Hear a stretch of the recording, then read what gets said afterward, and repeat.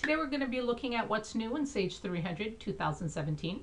We're going to start with the notes portion. Sage 300 2017 now gives you the ability to have notes in accounts receivable, on your customer, on your accounts payable vendor, and also on each item. If I go into a customer, as soon as I add a customer number, a little notes icon will pop up.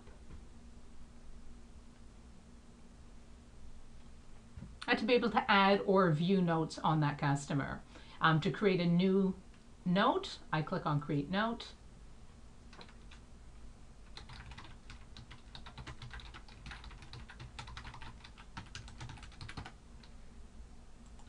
It also gives you the ability to do a little bit of formatting, which you see along the top. These are the three areas where I was speaking about that you can have different notes on customers, vendors, and items. Who modified the note, and also if there is a change on this note, it would also show the date of that modification. If I wanted to have an active date, I can have this note appear only for a certain amount of time. Let's say if I only wanted to have this note until the end of the month, and whether I'm allowing the user to dismiss the note, yes or no.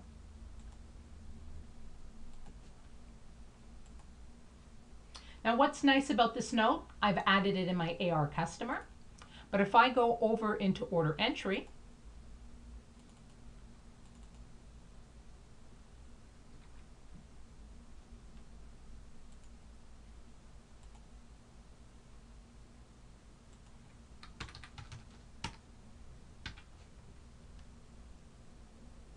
as soon as I add that customer in the order entry, my note pops up for that customer.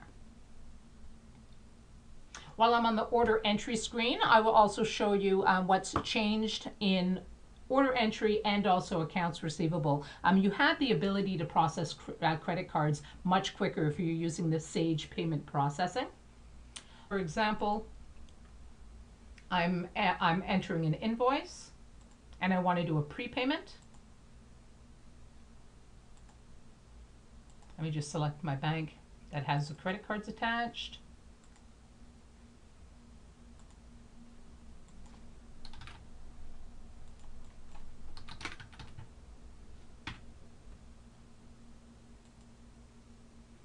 From here, it allows me to charge and even do a quick charge to my credit card right from this screen. And it will process my credit card right away. Now this is also in the receipt entry screen. Another process in the AR transaction, which is process credit card payments. When I do go into this screen, I can take a look at all invoices due on or for a specific period.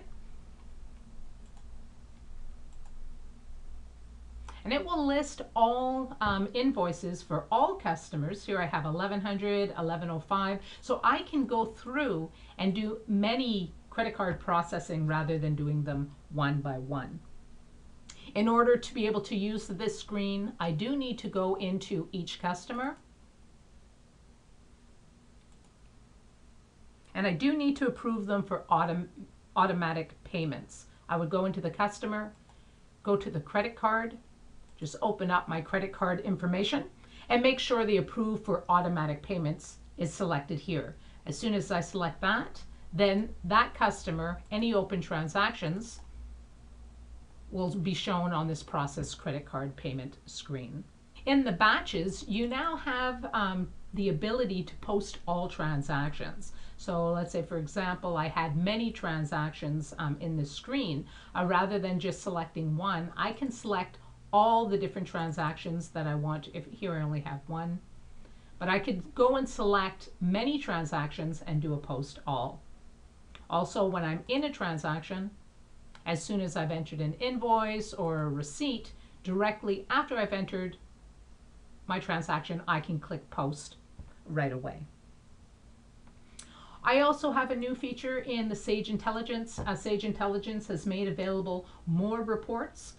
Currently, when you opened up your Sage Intelligence, you did see a list of reports that come out of the box. Now included in what you would see out of the box, when installed, you'll have a Sage Intelligence utility. If I click on this, it's going to show me all the reports that are available. Then I can choose any of these reports that I want to add to my collection of reports. I can select all, I can just go through it and select a few. I click download, and it will place that new report directly into my Sage Intelligence. So now when I open up my Sage Intelligence,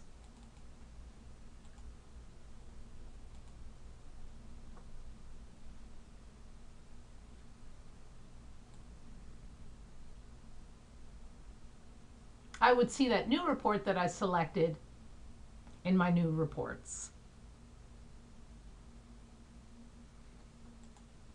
Another helpful item in Sage 300 is the current users. I now have the ability to see what other users are in the system. I can also take a look at that user and what screens they have open. One other item, if I have the rights, I can select a user and I can sign out that selected user directly from this screen. The DB dump and DB load, where Sage allows you to make a copy. It also allows you to re-import a copy of your database or import your live database into a test company. It is now no longer only the admin user who can do that function. The administrator can now give the ability to do a dump and load to a specific user. So going into the administrative services, you just assign database load and database dump to the users you want to give that ability. Those are the new features in Sage 300 2017. If you have any questions, please don't hesitate to contact us. Thank you.